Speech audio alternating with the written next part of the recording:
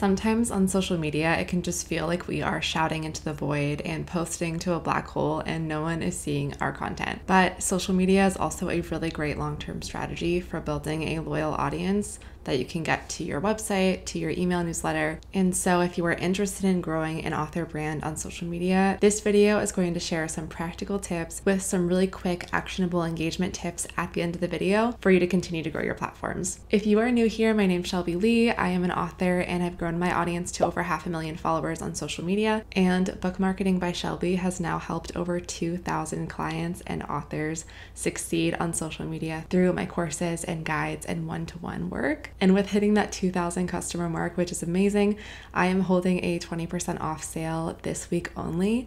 So if you are seeing this video the week that it comes out, Monday through Thursday is when the sale is going to be. If you want to get on my email list to make sure that you don't miss out on the sale and get a great deal on my book marketing guides and courses, I will link my freebie in the description so you can get on my email list and hear about this sale that I'm running, because you won't want to miss it. Let's get into the tips. Tip number one for growing your author brand on social media is going to be focusing on your reader. When you think about why people go on social media, it's often for entertainment or value, to relax after a long day. There's so many different reasons why we might go on social media, but seeing fun, relatable, entertaining content is definitely one of them. So you always want to focus on that in everything that you create. Think about your reader and think about how you might react if you saw your post in your feed from somebody else. Take a look at your content from an outside perspective and ask yourself what value it is giving before you hit post.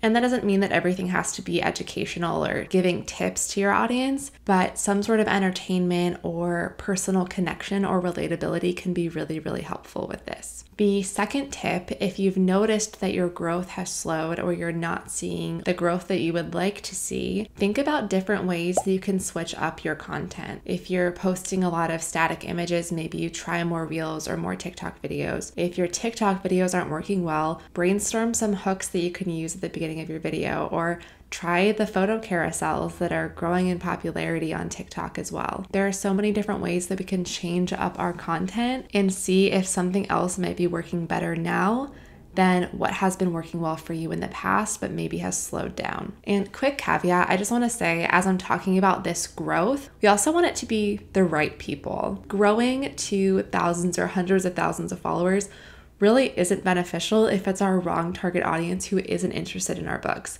So while virality can be great, and certainly targeted virality has done wonders for me in terms of book sales, specifically on TikTok when I've had millions of views to the right people, it can be amazing. But make sure that whenever you are creating content for these platforms, especially if you are working on creating your author brand, you really want it to be people that are interested in your content and your books. Because if you post something completely unrelated on your author page and it happens to blow up, which is great, now you have a bunch of people following you for that type of content. And the minute you start talking about your book or talking about something that might be related to your genre, it's going to be crickets and lower your engagement rate a lot, which can further stunt your growth in the long run. So yes, growth is great, but the right people seeing your content is the most important thing. So tip number 2 leads me to tip number 3, which is to really try and use all the different features of a platform, especially when a platform releases a new feature. So when TikTok released the ability to swipe through a carousel similar to Instagram, I came on here and made a video about that because that is a big change, and TikTok was really pushing those carousels for a while and still seems to be. It's a great way to try a different style of content and try a new feature that could have more potential to get seen by a greater number of people.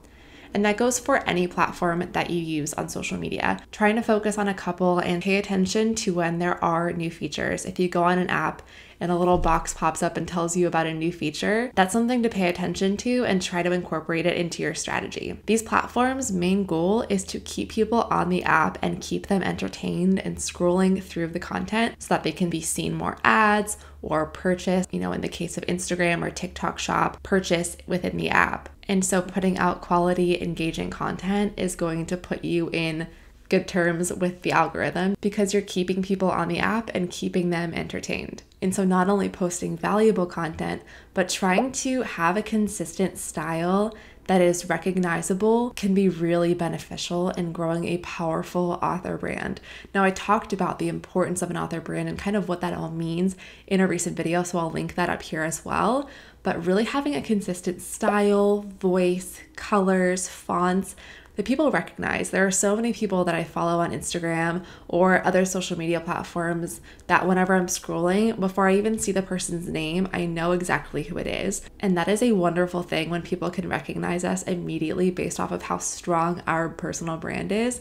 So I really recommend consistency, not only with posting, but with the style that you're posting as well. Mixing it up, of course, trying new things, but making sure that at the end of the day, your voice and your colors and fonts as a brand really shine through. The next tip for growing your following on social media is to cross-promote to other marketing platforms that you use as well. So in my world, I always recommend 1 to 2 social media platforms and then at least one other platform that you own. An email list would be a great example of this, where you own that list, that data, no one can take that away from you in case a social media platform were to go down, for example. So stick to 1 to 2 social media platforms so that you can go all in and not be so overwhelmed by all of the different post types that you can do across social media platforms.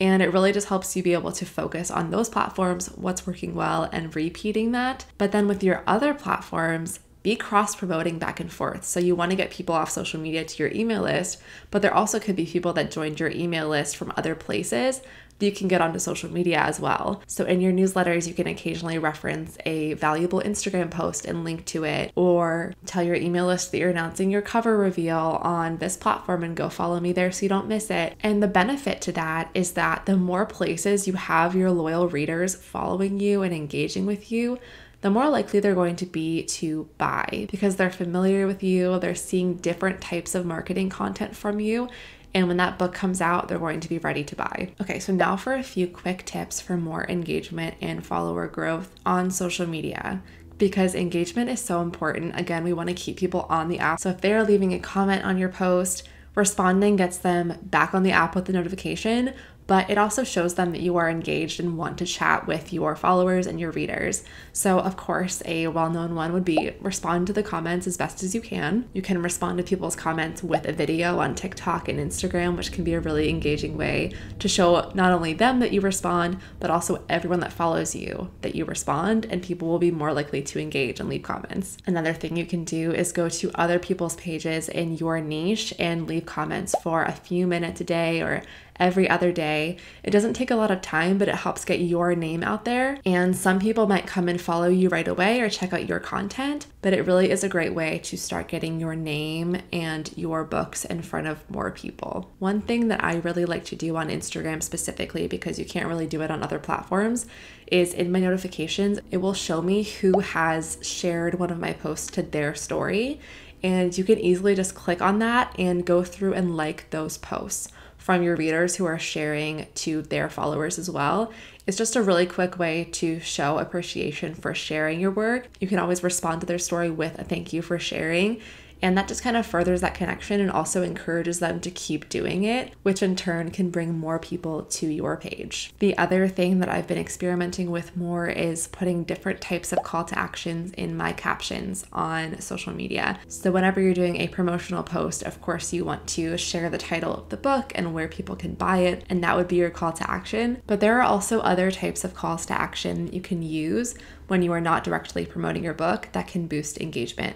So a couple examples could be asking a question in your caption to get people to respond in the comments. One that I've been using more and more lately is just giving people a word to comment. So for example, with my new freebie, I said comment the word freebie if you want me to send you the link directly, and lots of people commented freebie. On my author pages, I've also done this. Comment your favorite flower if you resonated with this message today. Things like that can get people to leave more comments because you're giving them directly what you want them to say. Sometimes when we leave things open-ended or give too broad of a question, people won't answer because they don't want to type out a whole thing. Of course, some people will, but it's less likely than whenever you give a very specific thing to comment. The last thing I want you to remember is that these things take time. Whenever you are switching up your strategy or starting something new, it can take months to start to see results, which is why I recommend that any marketing strategy, you stick with it for a few months before you decide that it's not worth it. In the case of organic social media, it has absolutely changed my life and my career as an author. That's why I'm really passionate about helping other authors do it as well. And now I've worked with 2,000 authors who have used my courses or guides or worked with me one-on-one to see more growth and sales on social media. So it's been amazing. I'm working on a deep dive social media course that's going to be out soon. And again, if you want to be a part of my sale Monday through Thursday of this coming week, be sure to get on my email list because I will not be posting another YouTube video until next weekend once the sale is over. Thank you so much for watching this video. Please be sure to give it a like if you found this helpful and subscribe so you don't miss videos from me in the future. Have a great rest of your week and don't forget to promote your book this week. Bye.